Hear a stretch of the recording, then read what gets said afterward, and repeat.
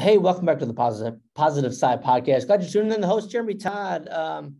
It's great is to have guests that I know, like, and trust. I know we talked about this in the last couple episodes, and I know that I haven't done a lot of episodes that I've been wanting to do, but I'm back and better than ever, and I feel good. A couple things with my life update. Now, we're going to bring my girl Kaluwa in here in just a second. But I think it's important, and we're going to, believe me, I've got the perfect post that we're going to tie right into Kaluwa's interview. But I want to tell everybody, like, kind of what's going on in my life, because that's important. Again, being 600 some episodes all around the world, hundreds of thousands of episodes downloaded. I think it's important to share my life, and I've always done this. Let me backtrack just a second, and it's my podcast. I got the time, right? I shared this on Instagram. If you haven't followed me on Instagram yet, I'm not quite sure what you're waiting for. I really don't understand it, but it doesn't matter because I'm going to share the post with you guys right freaking now. And it means so much in my life. And this is why I do what I do. I'm scrolling through pictures of all my kids, all that good stuff. Here it comes. Okay, here it goes. Damn it, I went backwards and hit the wrong button. Here it goes. This is the great thing about live. Kaluwa, you have to deal with me all the time. So you're used to this madness, but no one else is. But here is the actual quote. Being our messy, imperfect, authentic selves helps us create a space where others feel safe to be themselves. 2, your vulnerability can be a gift to others. How badass is that? That got shared to me by a friend of mine named Daedrian. I love Daedrian. She lives in California. I met her out there when I lived out there for that brief time. But that quote almost brings tears to my eyes. It made such a big impact. Like, I got it last night. I listened to it. I read it this morning at probably 4 a.m. Haven't been sleeping well. It's the normal thing I do. I reach over with my phone to see if certain people have reached back out to me because I send messages and I'm yearning for this desire to be wanting new people in my life. If that code word for a lot of things. But I see this quote and I'm like, man, that is so impactful to where it basically describes who I am. Let's read it one more time for the people in the back that didn't hear it. Yes, I'm chewing gum. I'm sorry. Being our messy, imperfect, authentic selves helps create a space where others feel safe to be themselves too. Your vulnerability can be a gift to others. How badass is that? I think to myself, like, wow, that is, again, me 101. Like, that's why I do this show. I saw that small quote from somebody, a friend of mine that means dearly to my life. Daedrian, what up? She means a lot to me. She's a friend of mine. I love her to death. And she sends that to me, and she knows that quote is so on point with me. So I think about this show, like, maybe I'm not doing enough episodes. I'm not doing as many as I should be. I'm not being as vulnerable as I should be. What's going on in my life? Let me take my gum out because it's probably obnoxious to people listening. I bought another house and I'm moving out again from the kids and my ex. But I gave it the best shot I had to try and make it work for the kids. Like, now, her and I would have never been together. We had a great run when I was younger. It was great. But it's never going to work. And I knew subconsciously, I know all levels it's not going to work. But now it's so exciting to realize, okay, you give everything you can. You put yourself on Front Street. You try. And then the best version of yourself sometimes doesn't work out. For them, for her, for the situation that I was in. That's okay. That's totally okay. But the future, it's like this whole new future. Because the future before was a future of, not that there was ever to be like, okay, if I go back to, everyone has multiple futures. I'm sorry, Kaluwa, I'm going off on a tangent. This is your show, and I'm sorry. But there's multiple futures that we all have. And if we go back, let's just go way back in the time machine. The future that I had originally, when I get married, life is good. And you've gone through some of this stuff too, Kaluwa, so I know this will make sense. The future of my life back then was, man, married, have some kids, right off in the sunset. That was the future. And then all of a sudden, the future changes. The life that you live in, the life that you believe the future is, fragments. It's not good, it's not bad, it's indifferent. But if you can picture, like, maybe you picture, for all the young people out there listening, like an iPhone, and you get a crack in your cell phone, and all of a sudden it fragments. There's all kinds of different directions. Your life fragments. My life fragmented. It didn't work out. I knew that. Fragments again. It's like this whole nother, it's like you drop your phone, it cracks. You drop your phone again, it cracks in another million different pieces, but they're different pieces. It's like you swipe your phone up, now you're getting cut on your finger a bunch of different angles, and it's not even the same angle. It's just so weird. But you go back and like, okay, well, my life is so different. I'm going to try and make it work with my kids. You try it out. Like knowing that I keep saying this over and over because it's such an important part of the conversation, because I know what people say. Well, you were going back with your ex. That's the relationship. That's a surface level conversation that has nothing to do with it. That was never going to happen. It was going back for my kids, to live with my kids. Drop it again. More fragments. Like, now what do I do? Now it's like, it's so weird that I feel like I'm putting this, am I even recording this? I don't even know if I'm recording. Oh, I am recording. You're recording, Okay. I see it. All right, good. So now I feel like I'm putting this fractured disaster. I don't even know what the end result looks like. I don't know, and I'm scared, and I'm worried about it, and I'm intimidated. I'm subconsciously feeling it's going to fail. But now it's real. Like it is, there's no turning back now. It's me. What if all of those fractures were just opportunities for your growth? They were gifts. And not knowing is part of the mystery. It's part of that, that divine feminine that I'm always talking about, Yeah. The unknown. And, it's not comfortable because, you like to plan and you like to know what's coming ahead. I do. But sometimes there's just something about anticipation of the unknown. Realistic. That's probably real. That's probably reality. But sometimes reality, like I don't want to accept reality. I don't know. It's like, what about letting go and just having faith that correct. Everything is working out the way it's supposed correct. to? And that's the scary part. And I think that's the right way. Like, I've met someone now that's in my life, short term,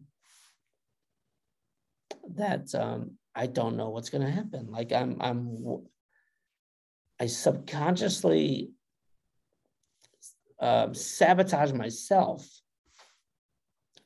because I feel like I need to almost retreat back to what I know is a toxic relationship. Does that make sense? It's bizarre. It's familiar. It's bizarre. It's known. It's the familiar. It's the known. That's why so many people do that. Because we often do that. I don't know what's on the other side, but I do know what's here. And at least correct. I know, and I'm comfortable in the knowing. But if you have that faith and let go and go to the other side, it could be so much better. I guess that's where I'm at. Like it's weird. It's really weird because it's like the future that I know I deserve is right there. It's right there.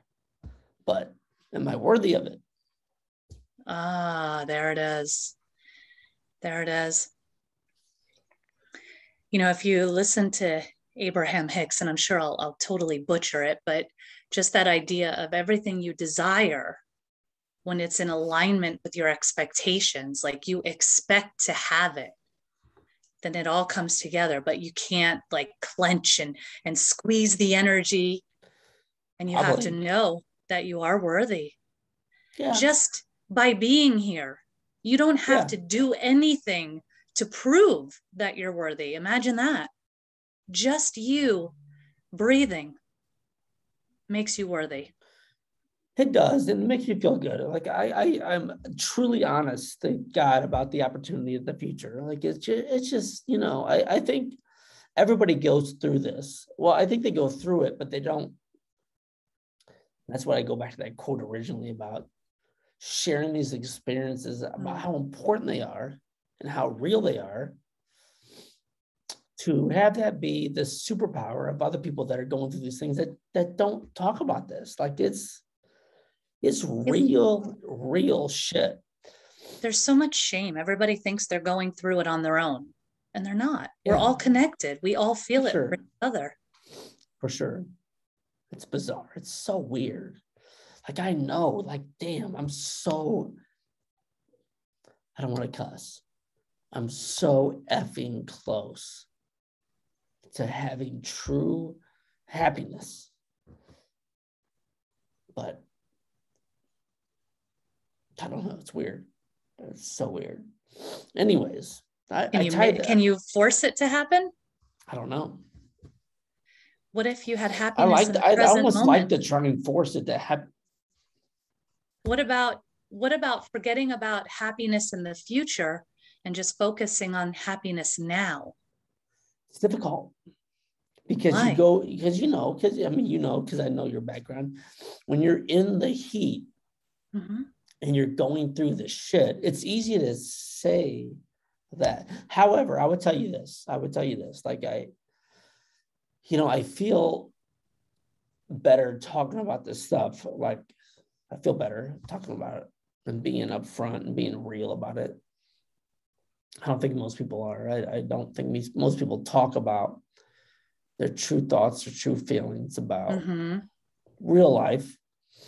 But man, like I was just talking today, like my future is so effing bright in it.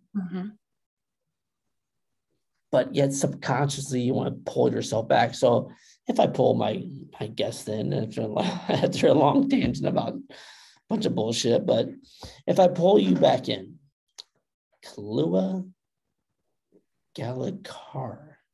Well, I want to not let you off the hook with this just yet. Okay. Because when you keep saying that it's there, it's coming, right? It's just out there. You keep pushing it further ahead, right? Because you're not in that energy of being that person in vibration with that future. But if you come back to the present time, because that's all you have is the present time. You don't have the past is done. You can't do anything about the future yet, but you can focus on the present, and what you focus on grows. So if you're focusing on wanting something in the future, you're attracting more want.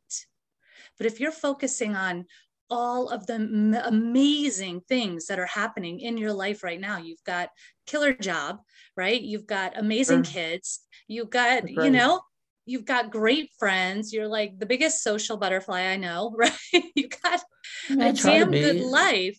And so as you focus on all of those things that makes your life so amazing all the time, you're raising that vibration and you're attracting that what you want right to you. It becomes in alignment with you and it just shows up instead of continuously getting pushed further out. Well, how do you shut off that side? Like how do you, because it's course correction, awareness. You got to catch yourself doing it. You got to catch yourself doing it and then reframe it in the moment. Like I remember, you know my story, getting out of a really Sure. toxic relationship, and that took a lot of money on my end, and I was left with nothing financially, right? And Yeah. Yeah. I No, would no. sit Yeah. there, right, every month, like, holy crap, how am I going to pay the rent? And I'd start scrimping and saving and stressing about it, and I'd pull it all together, pay the rent for about a week. I'd be like, phew. And then I'd start again. Oh shit, how's this going to happen now? Right. So for 3 weeks of every month, I was all stressed out. And finally I said, wait, what am I doing to myself? Every month that happens, why would I torture myself all month long? Why do that to myself? So I said, that's it. I'm going to just live in faith. I know it's coming. I'm expecting it to be here. And not only did it arrive, more showed up and more, right? And it became more. But Yeah. in that initial moment, like I would still go back to that habit. It becomes a habit of, oh crap, oh, and I'd Yeah. catch it. That awareness. Oh, no, I'm not thinking that. Right. I reframe it to this, and you just catch it and change the thoughts. I agree with that. I agree with That's that. shocking because you Probably. usually don't agree with me. Well, you're right. I agree with that a lot. I agree with that. I would also say that there is nothing. I agree. I need to do a better job of realizing the opportunity in my life the way it is, and the opportunity of the future. Like I said, best job ever. I have amazing friends. Um, I have a young lady that I've talked to recently that, and not recently, whatever your definition of recently is, that um, has made a big impact. So, but I get scared, I get worried, and I get worried, and this goes back to that unworthiness. Like, am I worthy to have this life with a great job, great relationship that I haven't had? I haven't had a great relationship and maybe my whole life. And then again, it's no disrespect to my ex. There's no disrespect, and I mean that from the bottom of my heart. And if I asked her the same situation, if she was sitting right here next to me, she would say the exact same thing, word for word. We've never had a great relationship, and that's okay. But we've had these three beautiful children that we've raised, and they're amazing. It's just, at age 43. And that's what I love about this podcast, because whether you're 53, 23, 33, 83, whatever the case is, maybe your time for a quote unquote relationship, it just hasn't hit you right. And maybe the things that you've learned will make the future that much better. I don't know, Kaluwa. I know I'm all over the map, and like always, I'm all over the map. But let me get into this, and this is going to help me with the next question for you, because this is from your page. Oh, In a boy. toxic family system, the Mm-hmm. black Oh sheep is yeah, I often love just that. the person who sees through everyone's bullshit. Mm-hmm. I have felt like that forever. Like I Mm-hmm. am the black sheep for sure, but I see through everybody's And there's no bullshit. doubt, because everybody around me is the black sheep. That's why I post that. Well, I Yeah. mean, it's so real when you shared that. I'm like, damn, that is my life, because I see my brothers, I see my sisters, and I love them so much. And maybe I'm way wrong. Maybe they're way wrong. I don't know. And maybe I see the friends and the relationships, my close friends, and I see their shit, and they think I'm the wild one, the crazy one. I don't know what the hell is going on. I'm out of control. Maybe I'm not the one that's out of control. Maybe I'm the Here's one that's what real as I shit. That's the way I really look at believe it. about that is that black sheep of the family is the one who's here to heal the lineage. Every family has traumas that have been passed down from generation to generation. You see the studies of trauma can get passed down in your DNA. And I have to tell you a story. Can't wait. When I was like from as early as I can remember, 4 or 5 years old, I'd have this recurring bad dream where I'm walking along this field and I drop in a hole, right? Because the grass was a little grown up and I didn't see it. And I fall in. And of course, I'd sort of startle awake, like I'd jump and I'd wake up. Well, I'd get it from time to time. And then I got into middle school, I think, and it started happening more and more often until finally one night I went to bed and I had that stinking dream like 3 times in a row, like where I jump awake, go back to sleep, have the same dream, jump awake, go back to sleep, same When was dream. this? And middle school, I think Okay. 6th grade, something like that, right? And so now I'm irritated. I get up, I go in the living room. My dad's still up. And he's like, "What are you doing up?" And I tell him, "Oh, I have this dream. Like I've always had it." And I start explaining it to him. And he's like, "Oh, did it look like this over here? What? And did it look like that over there?" And I'm like, "Hello, witch, get out of my head." Like, what's going on? How do you know what my dream looks like? This is something that happened to him as a young child. It was an uncovered well. It had never been taken care of properly. He fell into it. And the only reason I'm here and he was here was because he was with his dog who ran and got help. Imagine how terrifying that is for a young child. And that trauma passed down to me through the DNA. I had never heard that story. I mean, I had been having those dreams since my earliest memories. And when we talked about it and he told me this story, do you know I never had that dream again? It cleared it. It cleared it. Why did it clear? It allowed him to process it. We both processed it. It cleared, right? Everything is just energy. And so we both cleared it right there. And so there we healed that piece. And now it never went on to my children. So that's interesting.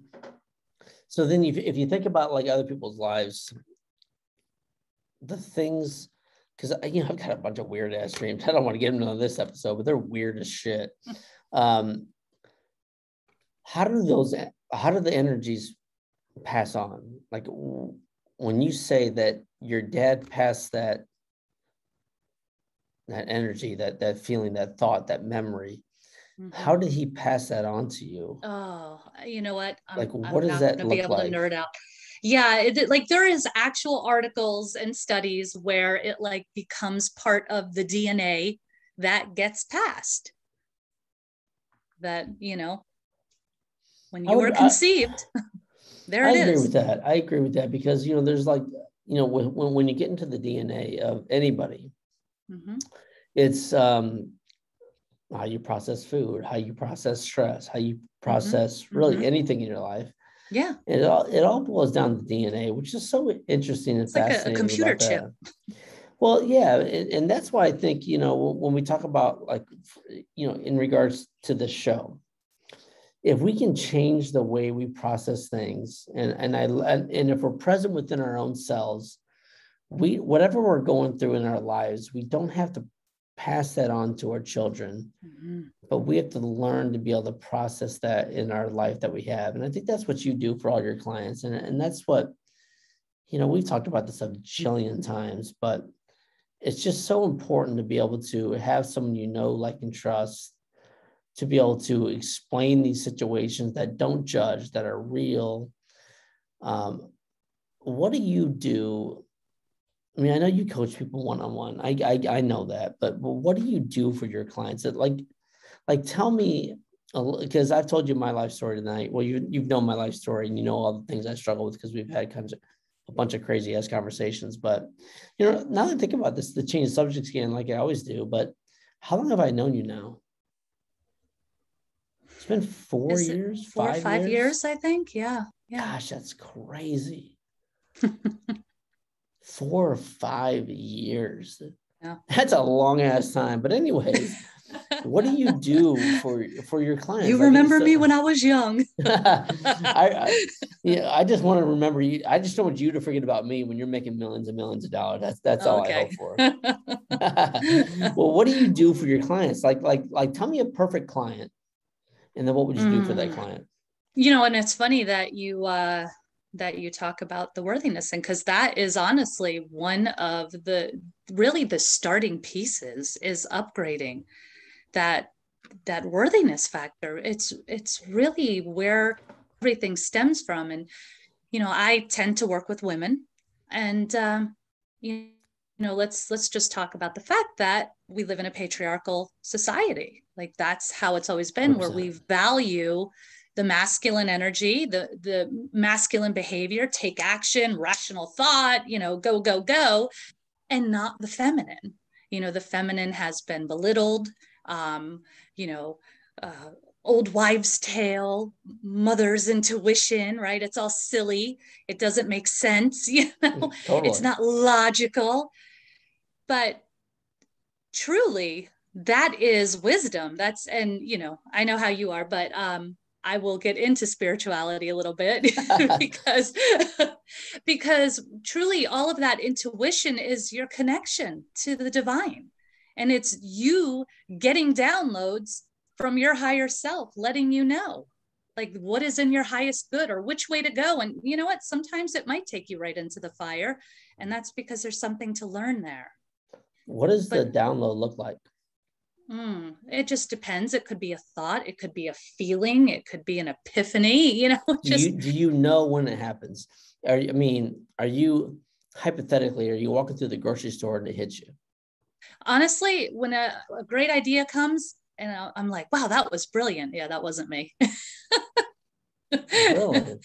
No, but usually, the more connected you get to yourself, and I start there, even with just that physical piece of connecting with your body, starting to move in your body, how to be aligned in your body, because that is like the foundation of where we disconnect, right? We tough it out. We take a pill if it hurts. We disconnect from our body, and we're just constantly disconnecting from ourselves. If we're upset, just stuff it down. Sure. But for our health, for our true mental and physical health, we need to feel these things. Now, sometimes we're not ready to feel it all at once. And I talk about like the radio dial, turning things down, and then you can turn it back up later when you're ready. But ultimately, you need to feel it. You need to feel to heal, right? So just like that story with my dad, we both kind of felt the story and talked about it and sort of experienced that, like, oh my gosh, how scary that would have been. And then as we both felt it, it healed it. It just cleared it. One of the things I love about you is that I could tell you,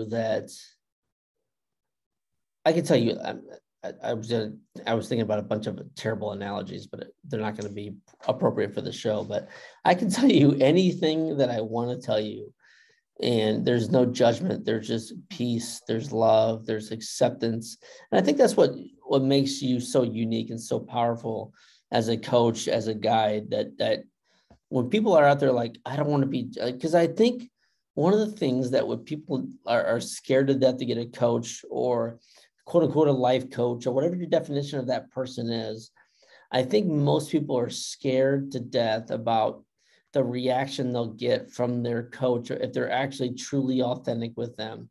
And that's one of the things I've always respected most about you. Like, you and I have been working together for years now.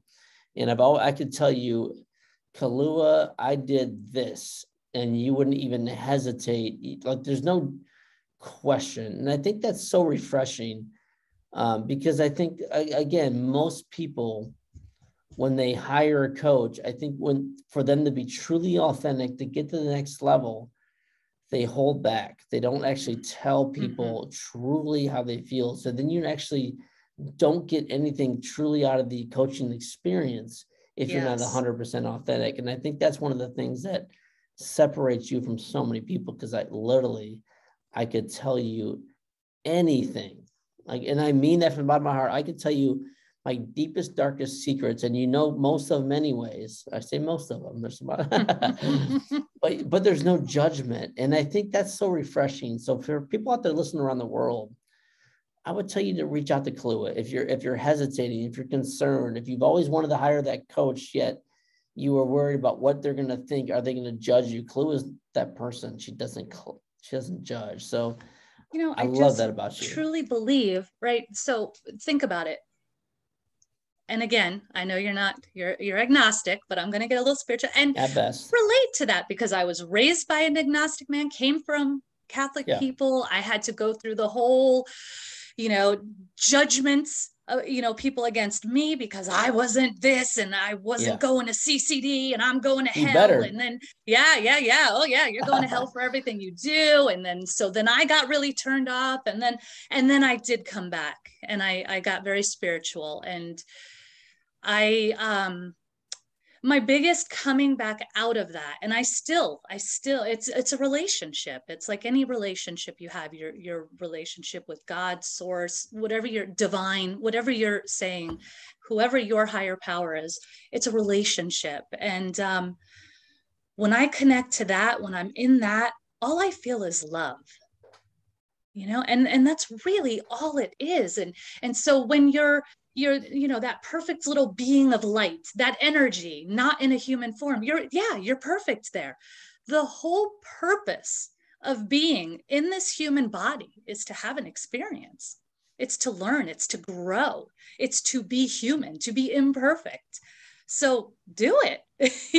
Be imperfect, experience. And the stop shaming yourself. And just because somebody else, honestly, I really feel like if other people are shaming you, if they're judging you, send them love. They're just working on their Yeah. own stuff. They're just working on their own stuff, and they're distracting themselves from their own stuff. I send you love, and I'll be over here being human. Isn't that crazy? Like it's so funny that you say just send love, because we're so quick to judge and we're so quick to compare ourselves to someone else and get into arguments about we're right, they're wrong, all this other bullshit, which it's just not the way to go. It's not the way to go at it. So it gets frustrating for sure. Well, and that's our dichotomy: right versus wrong, good versus evil, black versus white, where really everything is just gray. well, there's And the no more question about time we that either. spend in the gray, the less fighting, the less, the more harmony. 100% correct. Kaluwa, I love you to death. Tell everybody where they can find you around the world. Let's see, you can learn more about my program at mycrave.club. Mycrave.club. Yes, to have the life you crave, because you deserve it. You hear me? Jeremy, are you hearing me? Oh, I hear you. I hear you, sister. Okay. There's no question about that. Mycrave.club. That's an interesting web address. Mm-hmm. That's pretty smart. I like the way that sounds. It's got a good ring to it. I didn't mean to interrupt you, take your fire, but continue. No, that's all right. No, there's more information about what I do there, and just really helping women connect with their worthiness, with their divine feminine power. And again, when I talk about divine feminine power, I'm talking about women stepping into what they haven't been able to for a long time, because we've been taught the masculine way to do things. And you're seeing more and more women burnt out because they're not built for that. And here's the other thing, men have some femininity in them too, just like women have some masculinity. That's for sure. So until we heal that, it's hurting the men as well, not just the women, right? Everybody is affected. We need to have that balance, that marriage, that blend of the two energies, and then we heal. So I truly believe, I think my purpose is helping women be the queens they are meant to be, and then they help the kings around them, right? Well, that's well put. And again, I love you for it. I love everything you do. So what was the website again? Mycrave.club. Mycrave.club. Please follow Kaluwa everywhere. And you can find her on social media, on Facebook, Instagram, all that other good stuff. You can find her through my friends too. So make sure you connect with me, obviously, on everything. And you can just search my friends. My friends are wide open. You can find Kaluwa there. That's easy too. But find her on YouTube as well. You're on YouTube, right? Yes, I am. That's right. Killing YouTube. What's any idea how to find you on YouTube? Because there's no actual address on YouTube, is there? I think it should just be my name, Kaluwa Ruit Ghalikar. Kaluwa Ruit Ghalikar. Yes. It's got a great ring to it. Chloe, you're the best. I love you I love you forever, and you mean so much to Thank me you. in my You life, too. and you made a big impact on me and my family, and I'm such a big fan. So everybody out there around the world, if you, gosh, I mean, like I just explained about 2 minutes ago or 5 minutes ago, if you're wanting that person to actually respond to and accept you for where you're at in your life, it doesn't matter about where you're going or where you've been. It's about where you're at. And I think that's so important to understand that if you're looking for that person to accept you where you are currently at this day, at this second, Kaluwa is the one, and she can absolutely 100% change your life and make a big difference. So I love her. I mean, I've said this a million times on the show. I actually truly love her to death. She is so important to me in my life, and I think you should reach out to her and learn more about her. Follow me, jeremytodd.com, email me, all that good stuff. Leave those 5-star reviews. Follow me on YouTube, which is kind of cool. I have 200. My goal of 1,000 last July is long gone, but I'm at 230 some people following me now, which is all good in the hood. And I appreciate it, all 230 people. And I say it in every single episode. I mean, from the bottom of my heart, you've got greatness within. Like always, this is the positive side.